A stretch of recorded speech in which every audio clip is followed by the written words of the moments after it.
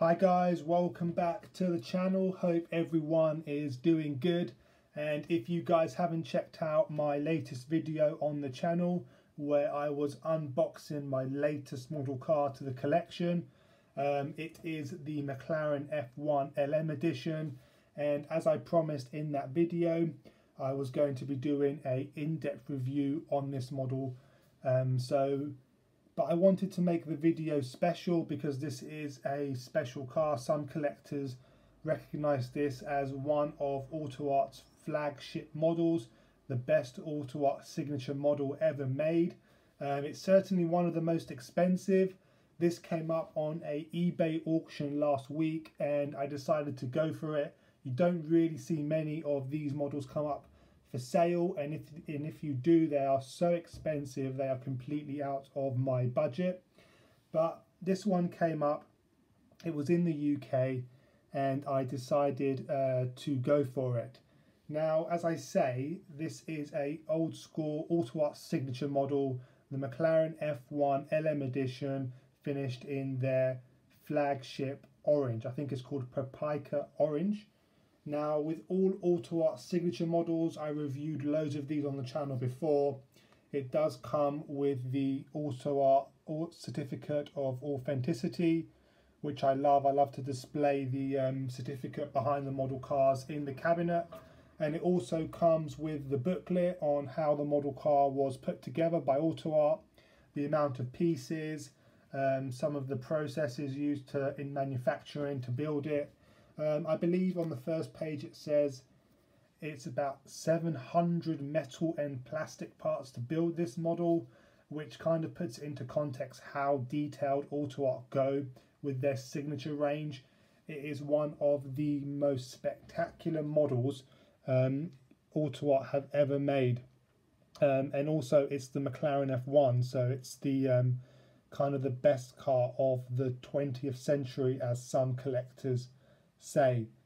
But AUTOart signature have made so many great models. Why is the McLaren F1 LM considered to be one of the best? Let's just take a quick look down AUTOart signature's previous models to discuss why it is considered to be the best. Now, also the Pagani Zonda R and the Pagani Zonda Revolution are also considered to be up there in the AUTOart signature range. These two are extremely highly detailed. Again, it's up there with the 700-800 parts in metal or plastic parts in these model cars, and these two are now quite expensive. They're similar prices to the F1, maybe a tad less expensive. You've got the Honda NSX Type R, a lovely model. You've got all of their Bugatti models that they made, which are very highly detailed. The Koenigseggs, the Lexuses. Again, you've got the Maserati as well. There are so many great models to choose when you're going for a old school AUTOart signature model. Which one kind of do you go for when you've got such a selection like this, and why is the McLaren F1 LM considered to be better than all of these models?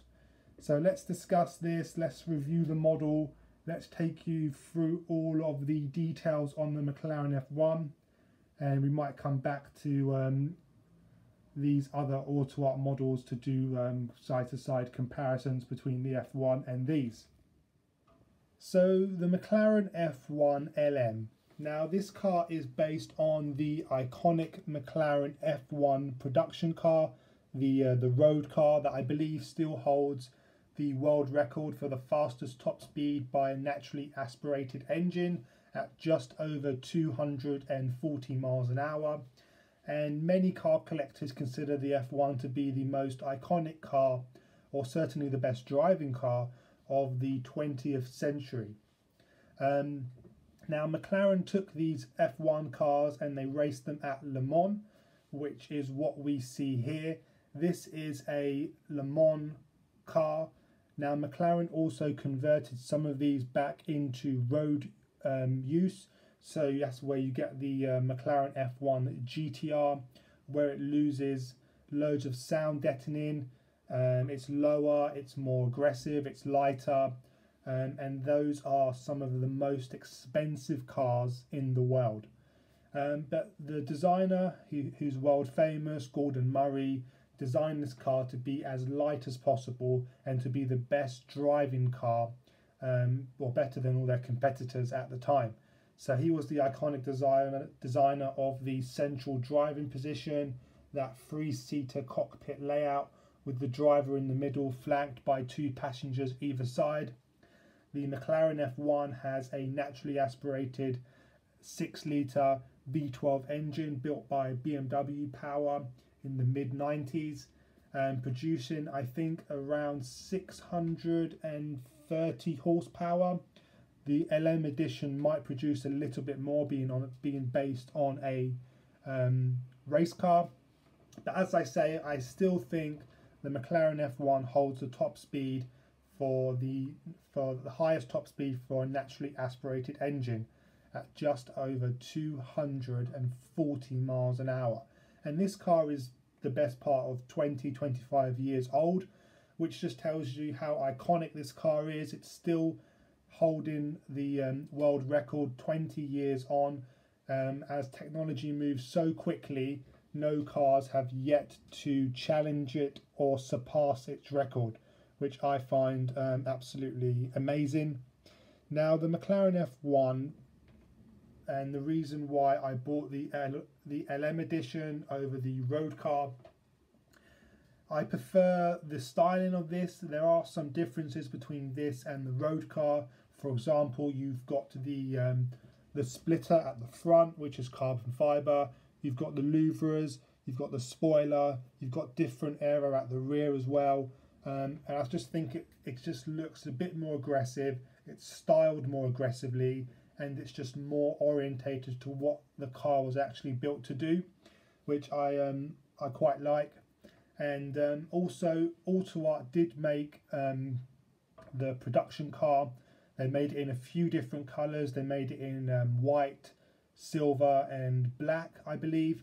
And there are some differences between the road car and the LM edition. But let's take a little quick walk around the F1 LM edition before I do a complete in-depth review on it. Now again, this is one of AUTOart's best ever models, and I'll be showing you all the little details shortly. But let's just take a little spin around and check out the entire model car. Now again, the details, the shut lines, the quality of materials, the whole presence of the model is just absolutely outstanding. And the way it just sits, especially in the cabinet, compared to the other AUTOart models which I've just showed you, is just amazing. As I say, this is one of AUTOart's most expensive models. Is it worth the money? I'm sure you guys know how much these go for on eBay. I'll leave that down to you. I think it is, because you're not really going to find another McLaren F1 with this same level of detail in 1/18 scale, unless you go to like Amalgam or other higher end manufacturers like that. But I feel that it was a good model to get and a good model to add to my AUTOart collection. So this is just one of the best models AUTOart have made, and let's start taking a look through the front of the model, showing you the details that AUTOart have put here. So the front of the model again. So let's take a look at the front end of the model car and start the in-depth review of the model. Now, as I say, I think you can only buy this car in this specification, this color specification, orange. Orange is McLaren's kind of flagship color, and I think it suits the model really well. It's a bright color for a very iconic car. I think it's called Papaya orange, if I'm not mistaken. but I think it does look very nice, and AUTOart have done a great job with the paint application on the model. There's no rashes, there's no high spots or low spots. It's very evenly coated, and it's got a very nice depth to the paintwork across the whole model car, which is very, very nice. So let's take a look at the front end of the model. The headlights are done very nicely. You can see the main headlights quite clearly through the clear plastic lens. You've got the louvers on either side of the model, which I believe reduces the pressure in the front wheel arch to stop the car from lifting. But AUTOart have done a great job with these. You can see the mesh between, which is very nicely done. Good details. You've got the mesh here at the front. This bit opens up, and I'll show you that later, where it's got the air intakes at the front. You've got the McLaren badge at the front as well. Now, this is not the McLaren logo. This is more of just the McLaren in-text, the old badge that McLarens used to have. You've also got the indicators at the front as well, because this one has been converted back into road use. And you've got all the openings at the front as well. You've got loads of different air intakes at the front for cooling the brakes as well. And AUTOart have covered all of these with this black metal mesh. And AUTOart have kind of left no stone unturned when it comes to quality and details on this model car.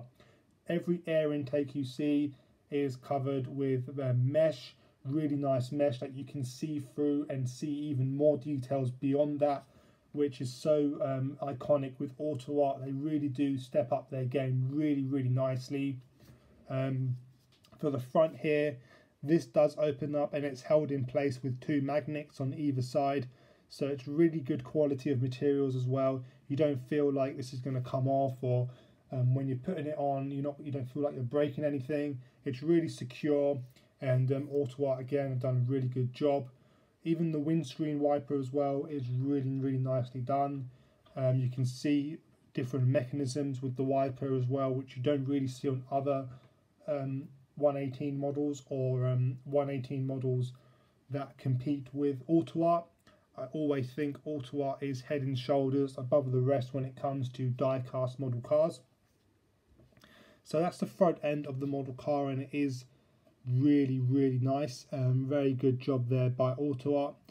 If we take a look around the side of the model car, now again, like most race cars, the wheel nuts on the left hand side are red, and on the right hand side I think they're blue. Now I don't know quite the reason why they have different colour wheel nuts on different sides of the model car. I think it's for the mechanics and the pit crew maybe. I'm not sure. If you know, please let me know in the comments. I'll be quite interested to find out why. But let's take a look at these amazing wheels. Now again, AUTOart have done a great job with these wheels. I feel like they have left no details out. They've also embossed the LM F1 into the rim. If you can see it right at the bottom there, it is actually in the wheel. It's not a sticker, it's not a little clip-on thing. It's really, really nicely done. You've got the red centre locks with the F1 in the middle. You've got the huge Brembo caliper, as you can see that as well. Really nicely done. And you've got the huge discs as well that literally cover the entire size of the wheel. Again, the details here are amazing. Even the tyres are really nicely done. Full rubber tyres, and you can see the tyre valve as well. And it's just really nicely done. The discs go through the caliper as well. Fully working, as you know, fully working wheels, suspension.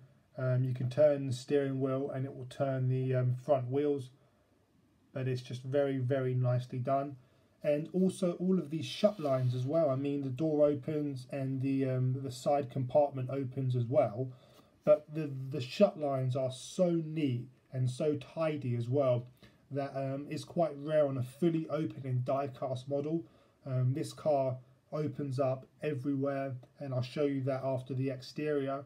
But it's AUTOart have done a great job with the shut lines as well, and also there is so much detail inside, which I'll show you guys. You can see the headsets for the passengers to communicate with each other. Because this car is the LM edition, it's lost all the soundproofing.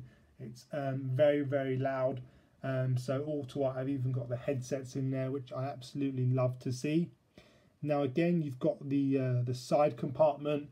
Now on the LM edition, only one side compartment opens up, the other one is closed. On the production car, I'm sure you guys know, both of the side compartments open up, and it comes with its own luggage set, and it's got a bit more details in there, like the carpets and the luggage. But on the LM edition, you don't get the luggage set, and only one compartment opens up, because I guess it's more of a race car, so you don't get all the luxuries of the road car. But let's come over. Let's discuss the rear wheels as well, because again, they are a work of art, much like the front. Again, great details with the rear wheels. You can tell they're a little bit bigger. You've got the Brembo discs and the Brembo calipers as well, with the F1 LM kind of engraved into the wheel.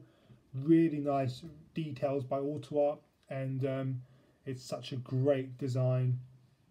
And AUTOart again have done a really good job with the wheels.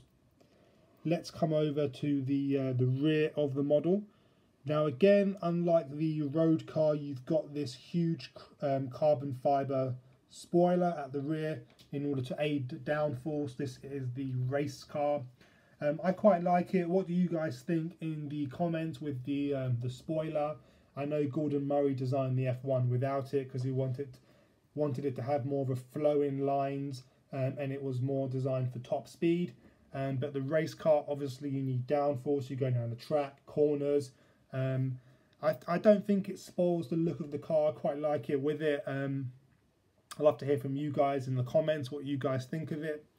But this whole engine bay opens up, and I'll show you guys that in a minute. But the whole engine bay cover is a work of art again. You've got the roof scoop with the grills in there. You've got the cooling grills on either side as well of the spine, which have got metal grills in. Really nicely done. You can see quite a lot of engine detail through the clear plastic on the engine cover, which is amazing. Lots of details in there, which I'll show you guys in a minute. But the whole rear of the model is quite nicely done. The exhausts, I'm not too sure of. They look good. They look okay. I'm happy with them. But I feel like AUTOart maybe could have done a little bit more with them. I know you can open up this as well. This bit here, if you unscrew these two screws on either side, and you can see the whole exhaust system. It's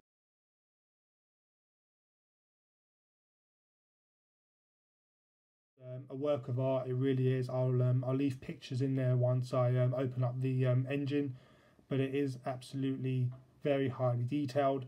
And again, all of this is full metal mesh grills, really nicely done. You've got the F1 LM badge here, the number plate, and then you've got the McLaren badge at the bottom. The tail lights are done nicely as well. I really can't say anything necessarily bad about this model car.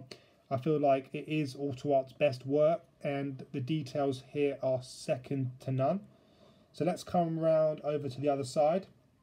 Now again, as I said, on this side there is blue center locks, and on the other side they were red. Again, I think it's for the pit crew. I'm not entirely sure, but I quite like it. I know the Maserati MC12 has got the same thing, and AUTOart have done a great job there as well. But again, I quite like the look of it, and I think it suits the car because it's a race car. It's a GTR. And also on this side you've got the air intake as well, which has got the metal grills as well on the side, which I quite like. And again, lots of detail here as well. You've got the side indicator lights as well. You've got the button for the doors, and again the wheels are done very nicely. You can see the Brembo calipers, the huge discs, the rims are done nicely as well. and even on the side plates on the spoiler, you can see the GTR and the McLaren just underneath it. So that's kind of the exterior of the model car. Let's walk you guys through some of the interior as well.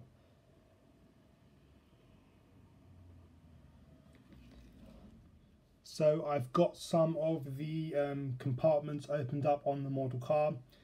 So let's take a look at some of this fantastic level of detail by AUTOart.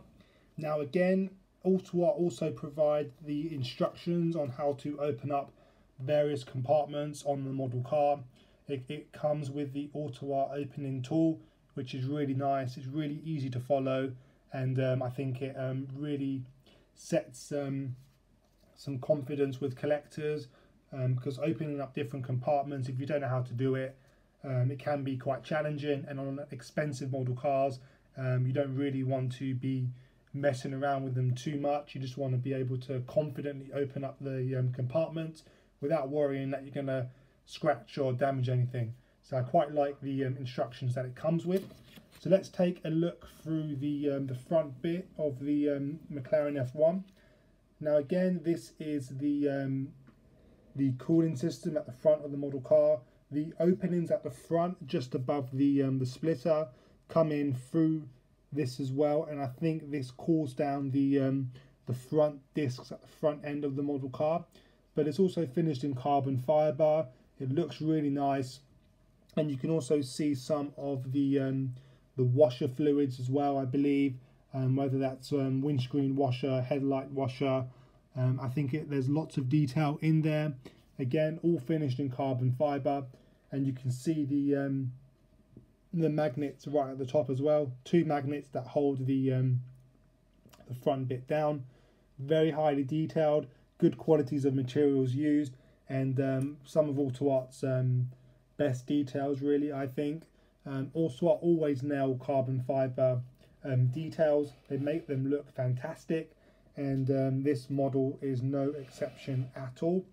Now again, both doors do open up. They open up upwards, and I will show you guys that last, but it does look very, very nice. There's lots of details in there.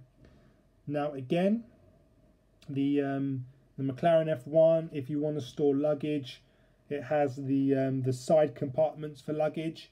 Now again, there's not much detail in there. It's not finished as nicely as the road car, but again, this is the LM edition. It's the GTR, it's the race version, so it's very bare in there. As I say, there's no luggage with this model car. It's not even finished in a carpet finish. It's just very bare, very minimal, in order for lightweight.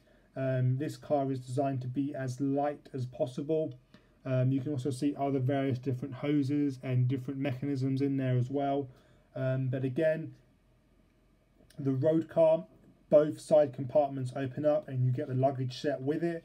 It's finished nicer with the carpets and the velvet finishings, but for the LM edition, it doesn't have that, but it does look very nice. And also, I might add, on all of these openings, the hinges are absolutely amazing. They're literally like the real thing.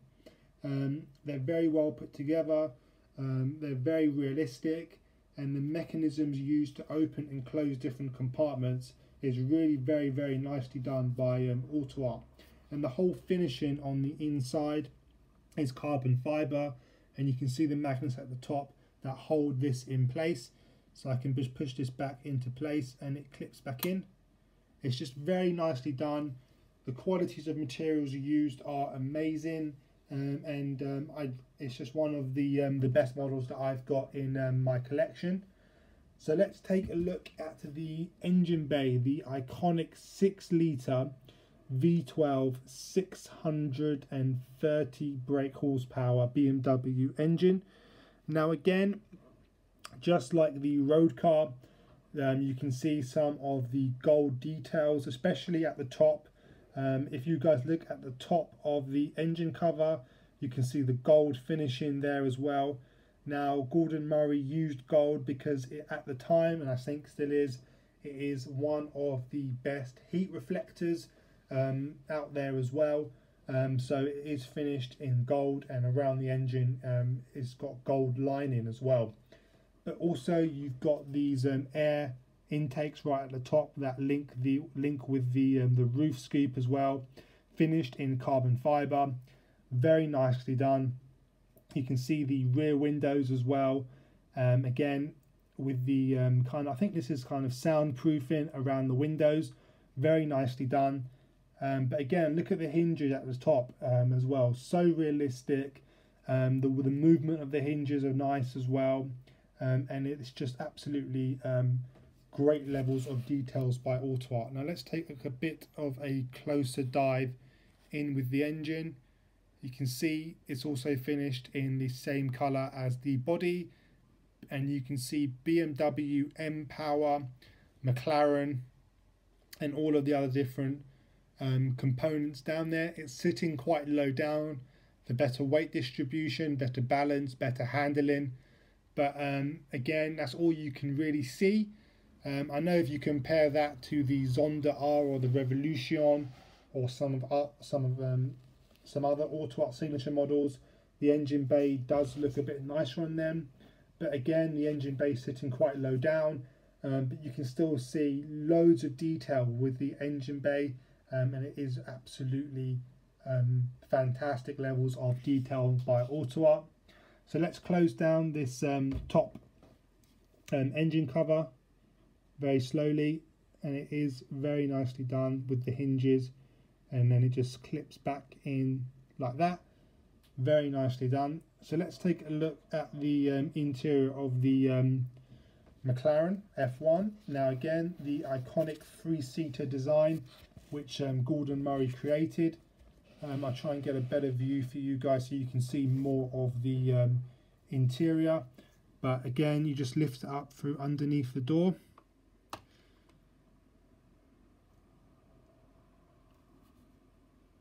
Now I'm not sure if the door will stay open, it hasn't in the past, but again, sorry, because the door doesn't quite, I can feel it, that it's not going to stay open, but you can see the headset in there.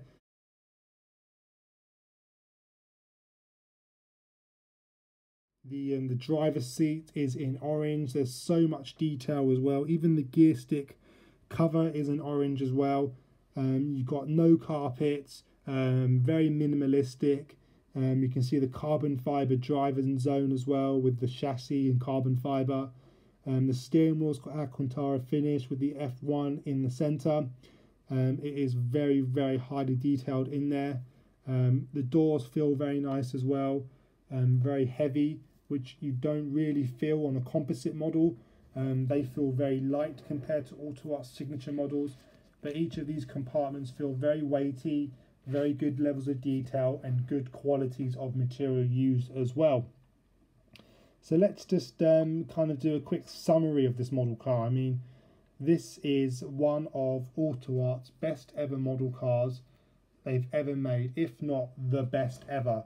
Now I've showed you guys my other AUTOart signature models, and what do you guys think in comparison? Do you guys think this is the best ever, or do you guys prefer some of AUTOart's other works like the Zondas, the Bugattis, the Koenigseggs, the Lambos? For me personally, this is a 10 out of 10 model car. I can't find much wrong with it, to be honest. It is absolutely perfect. It is as of the real thing you're going to get. And thank you guys for watching. Please like and subscribe and comment. And I've got lots more videos to come, lots more model cars on pre-order as well, which I'm waiting on. But I look forward to sharing them all on the channel with you guys, and hearing your voices in the comments, which I reply back to all of them. So thank you very much for watching, and I say please like and subscribe, and I will see you guys very soon for more videos to come. Take care.